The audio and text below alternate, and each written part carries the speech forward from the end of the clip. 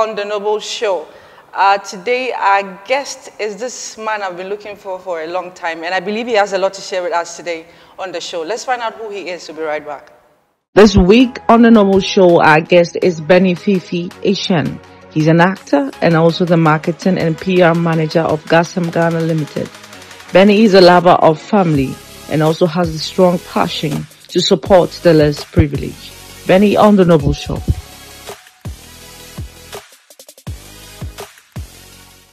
Welcome back from the break. This is still the Noble Show. The show is proudly brought to you by Sea Rhine Travels and Sea Rhine Car Rentals. If you're looking for anything in regards to traveling, your ticketing, your visa, or anything you need when you want to travel, you call Sea Rhine Travels on 0264623091.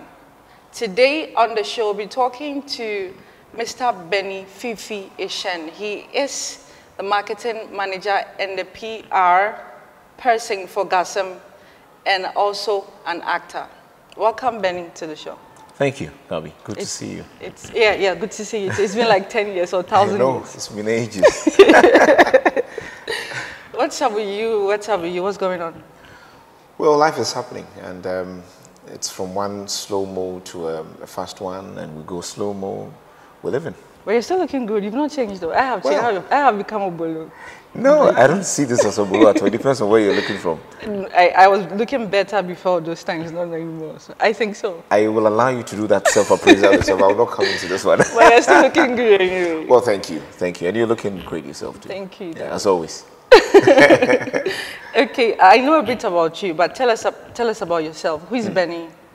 Yeah, interesting question. Normally, when you hear that, it sounds like you're going for an interview, either for a visa or for a job. But yeah, Fiifi Ashun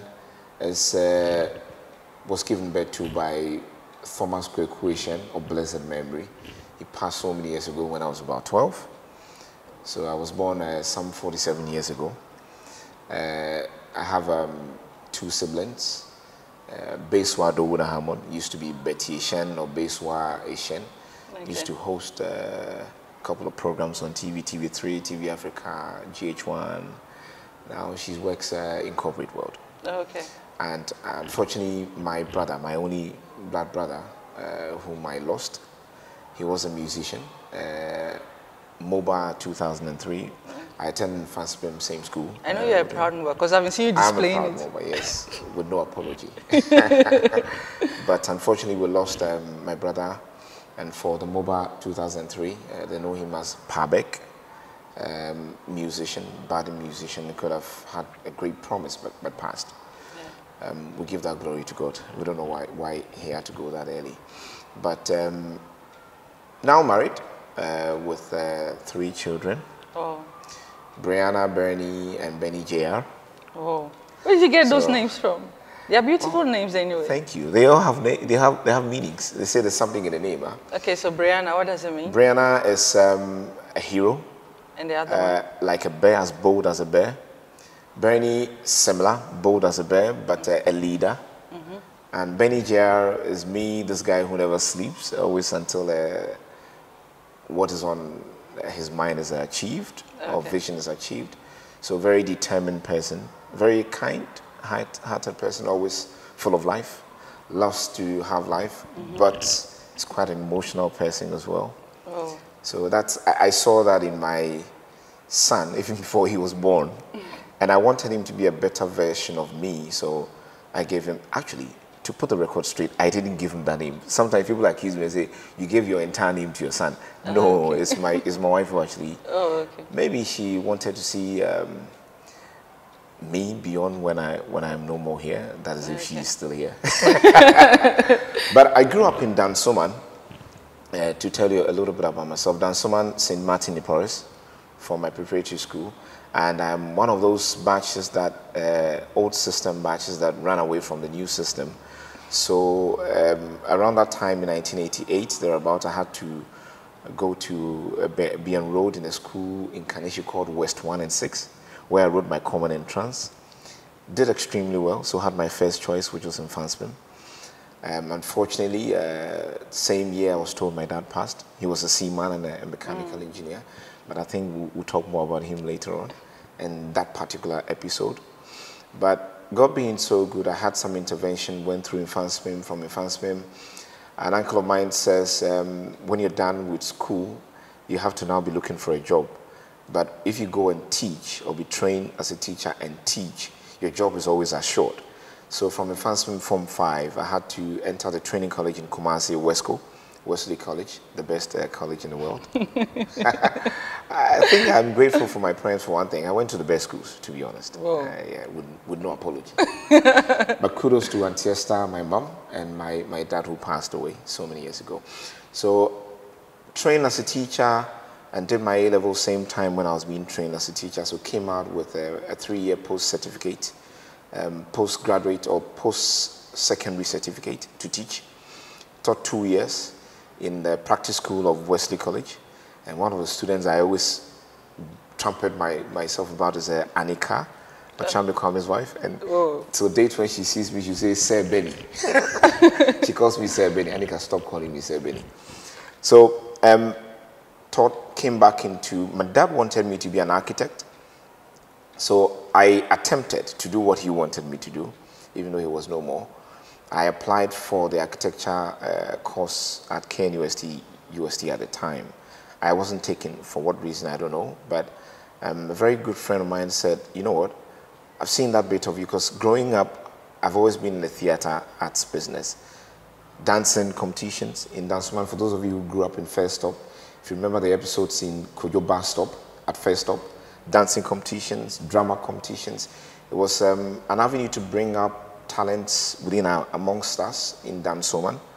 And so most people who are in the arts now or are musicians like Samini, all these great guys came from Dansoman, because we had a certain, if you want to liken to football, course system that brings up talents like that. So I said, let me come to School of Performing Arts. Why not? I jumped into School of Performing Arts as opposed to architecture. So I graduated as a theater artist, ended up as the president of the School of Performing Arts. And I think through that, I have been around the world through that. An uncle of mine, when I got admission to Legon and I was at the School of Performing Arts, called me and said, "And Infante, what's your school na kusias or university? Your kusia dondonbo." So they call it dondology. That's yeah, okay. nobody didn't question the man. No, I am a proud product of that school. And you see, there are a lot of things people do not know about performing artists. That creativity that you are trained with, which brings out the best in you in terms of your thinking capabilities and solving problems. And people overlook that. But to date, especially from where I work, I'm in charge of events, by the way, at Ghacem. And everything I've done from my public speech, presentation skills, and everything has come from my training as a performing artist. Okay. Okay. But beyond that, I think I turned it into something more than just a performing artist, where you're found on stage, you do an Uncle Bohai production, or you before the cameras to do some movie and all that. So is that, but how, you studied art, right? Yeah. How did you get into marketing? Good question. So I still had that vision to set up a recording studio and a production setup of my own. And so when I finished School of Performing Arts, University of Ghana, I traveled around the world, like I said, but I ended up in the UK to school at Leeds College, and I studied media production. So how to handle the camera, depth of field, how to pan, how to tilt, how to do all the camera tricks and all that, and also editing. At the time, we're using Adobe Premiere, so I could just sit on an editing bench and do my stuff. And so I was equipped to come back home and set up a media outfit for myself. I did. Came back home and do that, actually by virtue of marriage, because when I married, my wife wanted us to come back home, so I had to come home. My dream was to stay in the UK or to be in the US somewhere and live life there, because when I saw my media production job, I saw Hollywood. I didn't see Gollywood or Nollywood, but eventually I ended back in Ghana. At what stage in your life at what age did you start acting? From when I was growing, like 5 years, 6 years. And so why didn't you take it like a full-time job? Why did you decide? See, I have a whole story. If you can do a whole program on this one the next time, if you have time. Because I believe that if people in the arts are paid well and we regulate our industry well, some of us wouldn't have ended up in corporate world. But you see, there's one thing following that passion you have, and another thing actually having the benefits of it. I've told you about my family, and you should see my family. They're not quite an exotic family, but they like the best things in life. Okay. And to be able to afford all that, the best schools like I had for my parents, you need to be able to do a good job that puts food on the table. And I couldn't get that from the arts. Okay. Listen, don't believe the hype. When all these fantastic outlook you see on the big artists that we have and the celebrities and all that, they don't get all their monies from the acting they do and the music they sell and all that. No, they do something beyond that. And I thought that if the industry is regulated well, I could have found my place in this industry and I would have been here, paid my dues in there. So to talk about how I got into marketing. So when I came back and I set up the media outfit, I had a recording studio in Adenta. Eventually, I had to go learn how to manage a business. So I ended up at GIMPA. Okay. Of public management. I mean, it's a Ghana Institute of Management and Public Administration, I think, to manage my business. So I did a CBA, a postgraduate certificate, and a postgraduate diploma, specifying in marketing communications. And so, to an extent, I was part of the transition from Space Phone to Ariba to MTN. Okay. I was working closely with Originator at the time. The owner, the originator, the founder, Junior, was a very good friend. So jobs that are like overflow for Originator, they have a lot of pressure on them from MTN. They can't deliver. It comes to my recording studio. And by the way, I'm a good voice behind a lot of radio ads, but you know, tell that it's me. Yeah. Let me just ask this silly question. Yes. Your wife. I know you are really into your wife. What's the first thing you told her? What makes you think I'm really into my wife? Because I see you display her pictures all over. So what was the first thing you told her when you first met her? Do you remember? This story is one of a... No, I just want the first line you told her. I'm hoping that I can remember. Okay, what was one thing you told her the first time that you can never forget before we go for the break? Okay, so I asked her why she wants to be in my life. But you just met somebody and you think she wants... You want to go for a break, so I'll explain why. Okay, all right, let's take a break. We'll be right back. Are you planning a trip or you're going for a holiday with a lot of destinations all over the world? Just decide on where you want to go and see Ryan Travels will take you there. We offer UAE visa, air ticketing, tour packages, hotel reservations, corporate travels, and many more. You can contact Ryan Travels on 0264 623 091 or 0302 408067. You can email Ryan Travels at c.ryantravels@gmail.com. Ryan Travels. You pack, we plan. Welcome back from the break. This is still the Noble Show, and we are talking to the amazing, fine Benny. Benny, before we went for the break, I was asking you a question about your wife, right? Yeah. Okay, so what was the first thing you told her when you met her? You see, my wife warned me before I came on with you that I should not come and discuss it, and now you're pushing me to do that. I have to press the button. You want to get me into trouble. Eh? No, I am so into my wife, and you know that, as you mentioned, but I try to hide it. That first thing I said to her was why she wants to be in my life. And it is so because at that time I thought she was too good for me. Wait, you meet a woman and you ask her why she wants to be in your life? How are you sure you wanted she wanted to be in your life? You see, you're making me say things I'll get into trouble for. Okay, let me just say it. So this woman saw me, and for the uninitiated women out there who meet a fine guy they want to be with and you are afraid, just take that bold step and go. So my wife actually approached me and befriended me, and one thing led to the other. Then I took my role now as the man and did the needful. She will not agree with this one, but that is what happened. Okay, let's get into your life.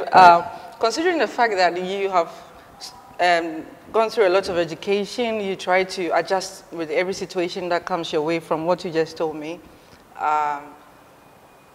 How did you know that you would be Benny today?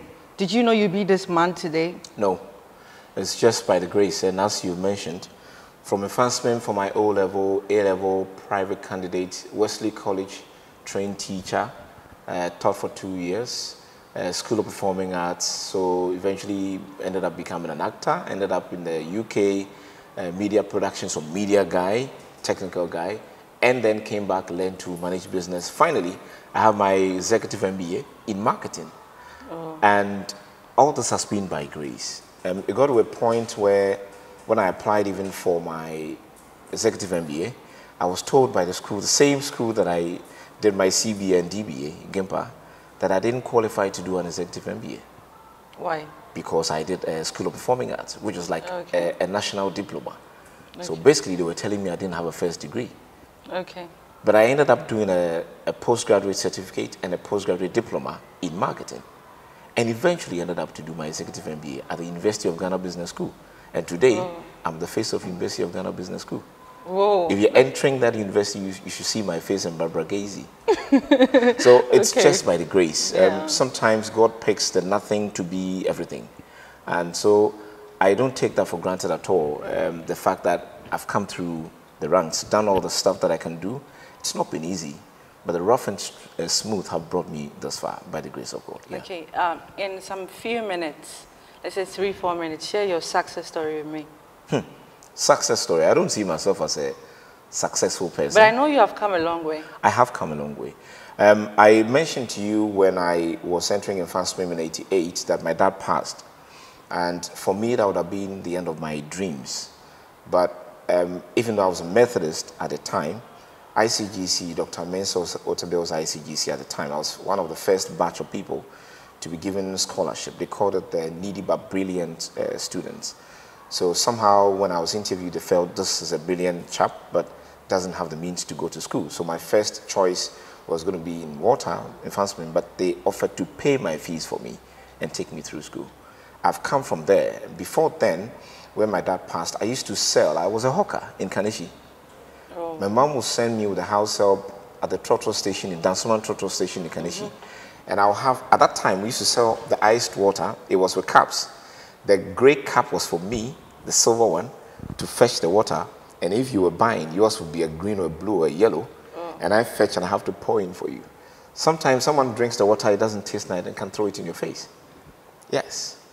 Wow, so you see, God has taken me through that. Matom banchida. Hey, Benny. Yeah, matom banchida. It's a whole interview you can have. You don't have time for this one. I've sold kerosene before. I've sold Ghacem. By the grace of God today, I'm a marketing and PR manager for Ghacem. And I don't take it for granted. I've been through it. So, but how many years have you been with Ghacem? 13 years and still counting. So how are you able to make time to act? Because it's a corporate world and you would always be needed. Yeah. I make sure my work is priority for me. If I have to be at work, I'm at work. If I take a leave, I normally have like 30 days leave in a year. If I take a leave, it's relaxing for me to do the passion that I have, which is to act. And sometimes music. As you see, Noble Nketia, he's a good friend of mine. Maybe to teach me how to turn this into a commercial business sometime. Because when I sing here, you run. No, give me a line. I beg. Don't take me there. Okay, let's do some acting. Okay, propose to me. Oh my God. Oh no, this is not fair. Listen, I'd rather take the first option. Because it would be difficult to propose to you for many reasons, and you know I can't tell you on air. Okay, so sing for me. Your favorite song, actually. Okay. Okay, so, Noble is here, so give us a Noble line. Oh, don't do that. No, it's a Noble show, actually. So, what's your Noble song? Give me that, and I'll sing that. Okay. I think I'd rather do. Okay. But I like Moses Okay's Mina Mini, like Mina. Is it Mina Mini or something to do with the fact that God? No, not that one. Stop the camera now. Okay, just give me any song you like the most. Any gospel song. Oh, because okay. I'll sing, the song that I sang for my wife, and you should like it. Maybe I should sing that for you, since you want me to propose to you. This is what I sang to her on our wedding day.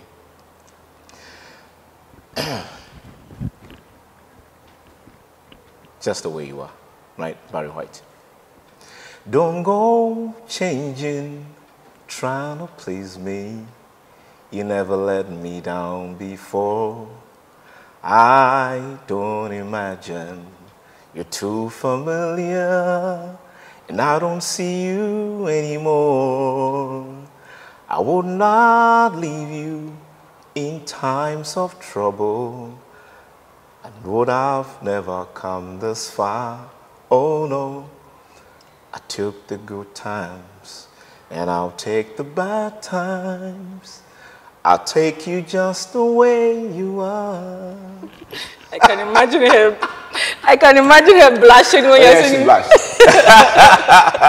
Okay, Benny, we're gonna take a part 2 of you again because we have a lot to talk about. But before we end today's edition or section of the show, what will be your last words on the show?